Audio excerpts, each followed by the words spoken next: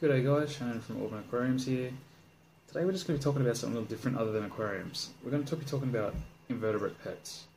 Now, what I mean by invertebrate pets, I mean spiders, scorpions and centipedes. Now, I know they might not be everyone's choice for a pet, but once you get past the fact that it's a spider or a scorpion, they're actually very easy to keep, very low maintenance pets. So I'm just going to show you a few from my personal collection at home and explain their basic care. So we'll get straight into that, guys. So first of all, I guess the most common one around are tarantulas, or in Australia they're called bird-eating spiders. Now what I've got here is a centipedes plumites. So I've had this one for about 3 years now. Now these tarantulas live for about 20 to 30 years depending on the species, so they live quite a long time. Only the females though, the males live between 5 and 7 years. The male's only purpose is to grow up fast, mature and mate and then die, where the females live for a very long time and they can breed every year. So they're the ones obviously doing all the reproducing, therefore they live the longest. Basic care for these guys is quite easy. I mean, this is just a Tupperware container. Might seem small, but in actual fact with these invertebrates, smaller enclosures they're happier in. They just feel more secure in a smaller enclosure. You put a bird-eating spider or scorpion in a large tank, it's going to hide, you're never going to see it. Put in a small enclosure, it's out all the time.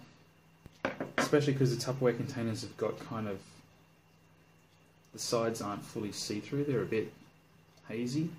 So the spider feels like it's almost in a burrow chamber, so it actually comes out and displays all the time. My tarantulas never really hide. So the basic care is for these guys, you have some coconut fibre. I found that's the best substrate for all invertebrates, just coconut fibre, because it's absorbent, it holds moisture well. It's very cheap, so you can replace it all the time quite easily. So for these guys, you want to have a deep substrate. You can go even deeper than this, like this is almost 10 centimeters, you can go 20 centimeters if your enclosure is tall enough. These guys do like to burrow. So the main issue with tarantulas is humidity. These guys like the enclosure to be slightly humid and moist. So you don't want the substrate to be dripping. If you can squeeze the substrate in your hand as hard as you can, and water drips out, that's too much water. You want it just to be slightly damp. You want a bit of humidity. These guys like it around between 25 and 30 degrees. So if you're living in an area where it's quite cold, you might look at getting a heat mat for it. But with heat mats or heat cords, a lot of people go wrong. They put the heat mat under the tank. You don't want to do that. Instinctively, these spiders burrow down to escape the heat, so it's going to burrow down and end up cooking itself. You want to put your heat source on one of the sides of the tank. So other than that, just get a little bowl or a milk, the lid off a milk bottle, with some wet cotton wool or tissue. That's its water. It'll just go and sit on that and sink its fangs into it when it wants to have a drink, and you just replace that when it needs replacing. When it starts to look a bit slimy and disgusting, you replace it. That's really it. Other than that, you just replace their substrate every month or so. Australian bird-eating spiders are not really recommended for handling. I mean, I know in America especially, tarantula keepers keep a lot of various, they have a lot more colourful species there, either native to America or Mexico usually. Those species are much more placid, well not all of them, but a lot of them are, and they're more suited to handling. Australian bird-eating spiders are quite aggressive, and you just don't want to handle these guys. So like, I'll show you this one, because you can't really see it at the moment. There we go. So yeah, that's the centipedes plumites. It's not fully grown, it'll get a little bigger. And yes, this type of spider, yes, as you can see, it's quite aggressive. And this is actually my more placid tarantula. Out of all of my tarantulas, this is my more placid one. This is also the one that I always do feeding demonstrations on, because it always feeds. The second I put food, it's always out, it never hides. I drop food in front of it, it always grabs the food. even now it's actually having more of a food response to the tongs than an aggression response. It's kind of, yeah, it's not even being too aggressive. The other ones actually, they make a hissing noise, these spiders as well. This one's not hissing, so it's actually kind of feeling around with its legs at the moment because it's expecting food. So yeah, it's probably my most placid one, but I still wouldn't recommend even holding this one. So that's the basic care for these guys. Pop that away now. Moving on. Now, for all you more advanced insect and spider keepers, and I do stress advanced, centipedes might be an option. Now the reason I say advanced is because one, they're reasonably venomous, they're very fast, there's no safe way to pick them up. You cannot put a centipede on your hand or physically grab it. I can physically pick up a bird-eating spider like that, even if it's aggressive. I can pin it with my fingers and pick it up. There's no safe way to grab a centipede without getting bitten. I wouldn't even recommend holding one. They're almost guaranteed to bite you. They're just extremely aggressive. They use their jaws to actually dig, so if it wants to, it'll just be trying to dig into your hand. You end up getting bitten that way. So it's just not recommended. And yeah, they're escape artists as well. So you want to have a tank that's fully sealed. They can't climb glass or jump, but yeah, if there's any gaps they can fit through, they'll try. And they're quite strong. Actually, centipedes have the same muscular strength as a snake of the same size, so they're quite strong. So this one in particular is a giant tiger centipede. I've had this one for a few years now. They do live quite a long time as well. They live about 10 to 15 years, some of them. They do get quite large. This one is about this long. I'll show you in a minute. So with feeding on both on these guys and actually the bird-eating spider, I forgot to mention feeding. You only have to feed them once a week. You can go once a fortnight too if you really want to. Crickets, woodies are fine. I mean, the centipede will take a small mouse if I give it to it. For the spider, just crickets and woodies, they're fine. One or two of those every week or two. Same substrate as the spider, the coconut fibre, same deal with the moisture and humidity. Centipedes are at risk of dehydrating very quickly though. Spiders, not as much. I mean, I've found I've lost tarantulas due to either it's too cold or it gets too hot. Centipedes I've lost due to dehydration. The enclosure's dried out. They've had no water for maybe a day or two, which isn't that long for an invertebrate, but they've died. Their body isn't quite as good at retaining water as the spiders and the scorpions. They lose a lot of water when they excrete their waste in comparison, so their body just naturally loses more water. So you always make sure they have moisture. Quite a nice display animal if you get a colourful centipede like a giant tiger. Again, smaller enclosure, a bit bigger than the spider's one, but it's still quite small, so it does display quite nicely. I've actually got lots of these at the moment because they were breeding for me this year, so I got all these babies. So any of you customers coming into Auburn Aquariums who want some little tiger centipedes, they're only quite small. I'm selling them for $15 each. If you want one, let me know. Alright, I'll show you this guy. Now, there is a slight chance that he will escape on me because he is tall. He's longer than this tank is tall. And I have my tongs, but they're fast, and this is all I've got, so we'll see how this goes. I might just actually grab him with the tongs and hold him because I don't really trust him with the lid off. Okay. So this is the giant tiger centipede. I'll put him a little closer. He's getting quite close to my fingers. Those jaws are not the thinnest fangs. They're quite thick fangs, so just them penetrating his skin would be very, very painful. And yes, he's right in my hand, so I'm going to just put those down and swap over. Let's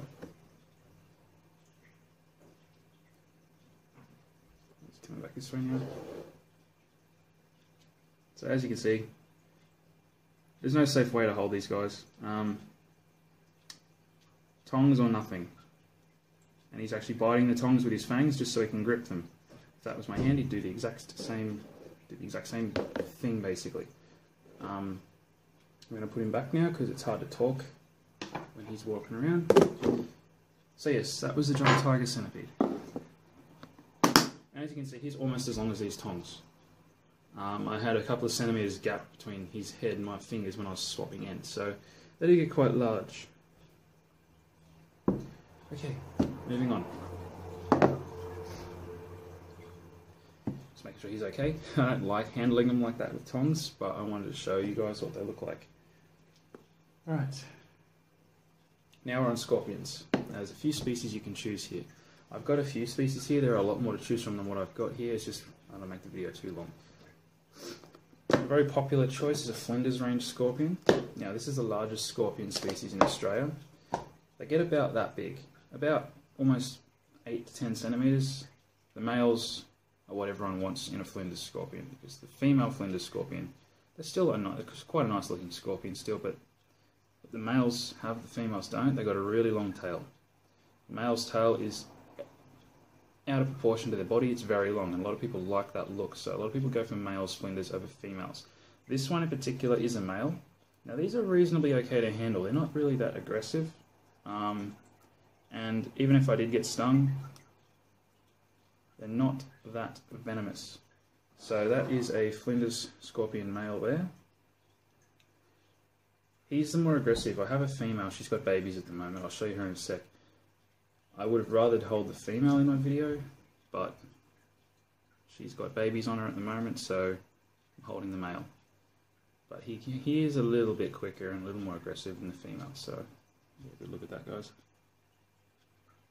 So it's not that bad, really. I mean, quite easy to handle. At the end of the day, they all have their own personalities. This one's quite aggressive. I've had others, Flinders, that are not aggressive. It just depends, really. So the care for these guys, again, small enclosure suits them better. Coconut fibre. The thing that differs between Flinders, if you can get a hold of a piece of slate, like that, that's what they like. They love dwelling under bits of slate. Flinders scorpions aren't burrowers, like spiders and even centipedes. They like to live under flat surfaces. So if you have a flat piece of slate, just flat on the bottom of the substrate, slightly angled up, maybe wedge something under it so it's slightly angled up, that's what they like. Other than that, same thing, humidity and moisture. A cricket once a week or once a fortnight is all they need. And that's how you pick a scorpion up. Just by the tail, just underneath the telson, which is this little bulb here with the stinger on it. And I'm going to put him back before he pinches me. But yeah, that's basically Flinders.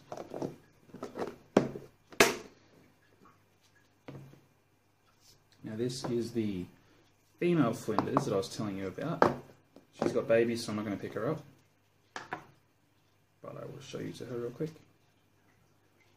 So you can see there, she's got babies on her back. Most have jumped off. They're all hiding underneath her still, so she's still looking after them. So I'm going to start separating these babies within the next day or two.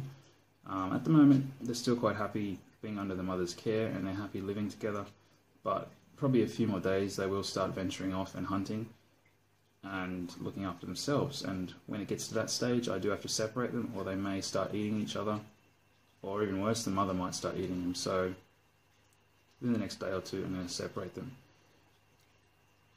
Another one I'm selling. These guys will be going for $25 each once they're a little bigger. So yes, any customers of Auburn Aquarium and you want a Flinders baby, let me know. So interesting fact about the Flinders also. These are one of the hardest scorpions to breed. One, because the males and females, just pairing them up, usually they end up killing each other. And two, even if you manage to successfully mate a pair, the female Flinders gestates for 18 months, so it's quite a long time to have a scorpion that's pregnant. 18 months, something can happen to it in that time. It can end up dying. So it's a long time to wait for a scorpion, for it to potentially have babies.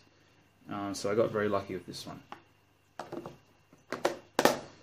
Okay, next one.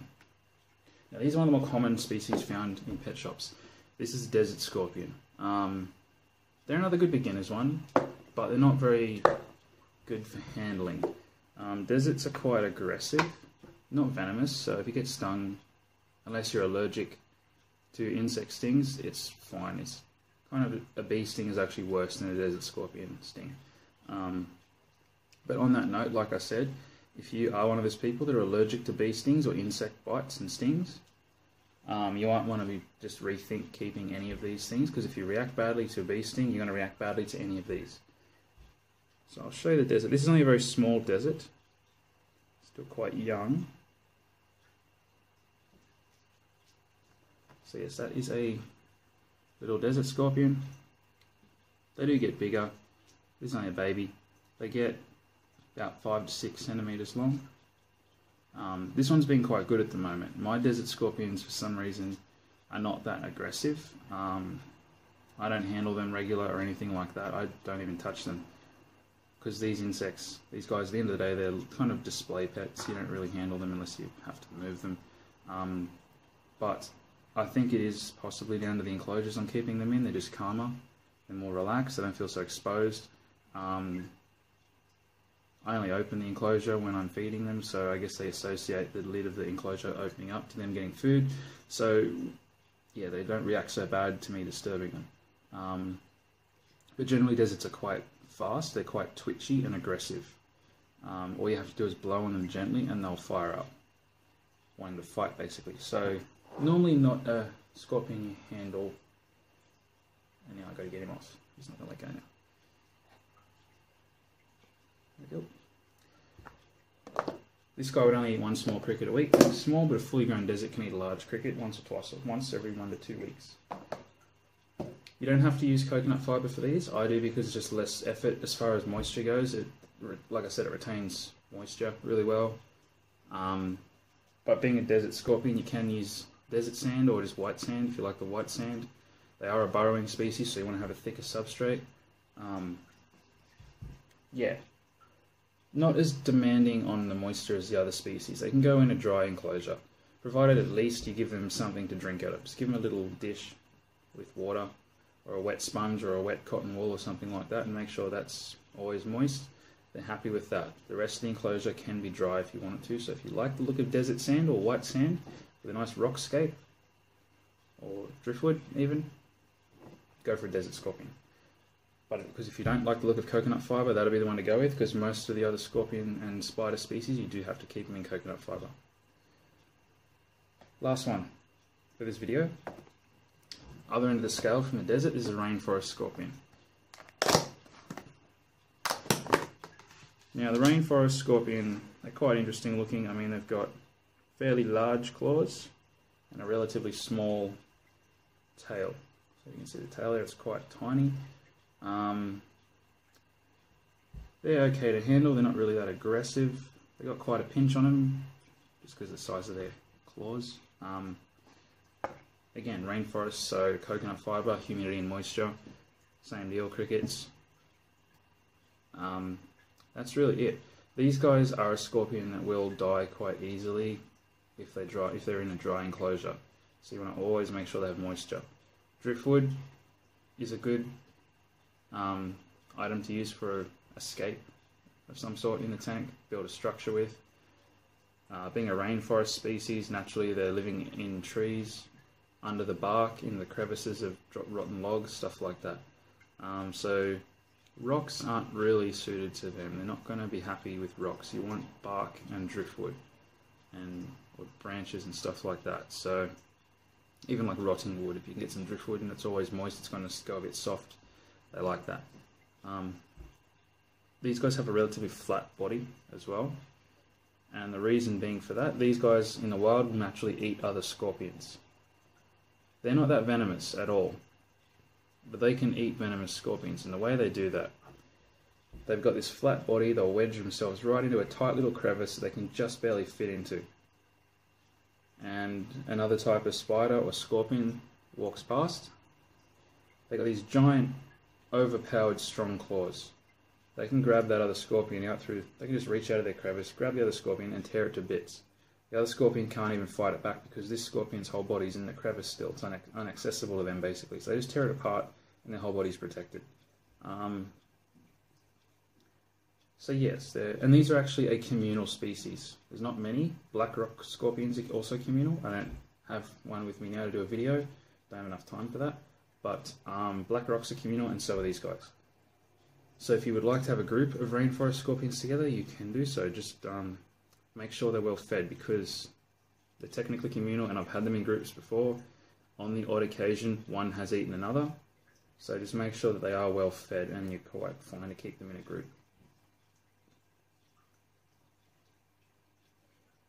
There is also a way of measuring how venomous a scorpion is to an extent, just by its body structure. And as you saw with the rainforest scorpion, very large claws and a small tail. That means it's not really venomous at all. It doesn't need to be. It's got these giant claws that are so strong and powerful it can just tear its prey apart. It doesn't need venom to kill. When you have other scorpions, like for example, I don't have one here to show you, but a spider hunting scorpion, they're basically the opposite. They've got really thin, tiny little weak looking claws, and they've got this huge oversized fat tail. They're the venomous ones.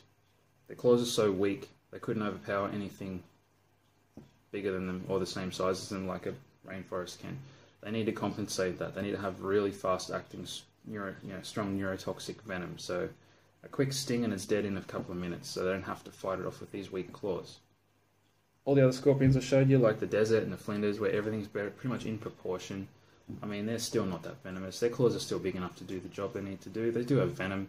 It does sting a bit when we get stung. I'm sure it has a much worse effect on a cricket than it does us. But yeah, not that venomous, guys. The main venomous ones are the centipedes and the bird-eating spiders. Bird-eating spider venom, everyone reacts different to it, I've discovered. Some people, I've been bitten by bird-eating spiders and nothing much really happens. I get a little bit, hurts a lot, it swells up a bit, that's it. Other people who maybe are more allergic get bitten by a bird-eating spider. There's a whole list of symptoms that they can go through. I mean, there's vomiting, there's sweating, there's nausea, there's chills, aches and pains, all sorts of stuff. Centipede venom varies depending on the centipede, to be honest. I couldn't really specify that one. Some centipedes will make you, it's just pretty painful. Some centipedes it's agonizing pain for hours and hours, and other centipedes you will need a trip to the hospital. The giant tiger centipede is just very, very painful, and if you do react bad to insect bites, then yes, you might have to go to the hospital. So always be wary when handling these animals. Tongs are something you will always need when keeping invertebrates. This is really the only tool you need for these guys.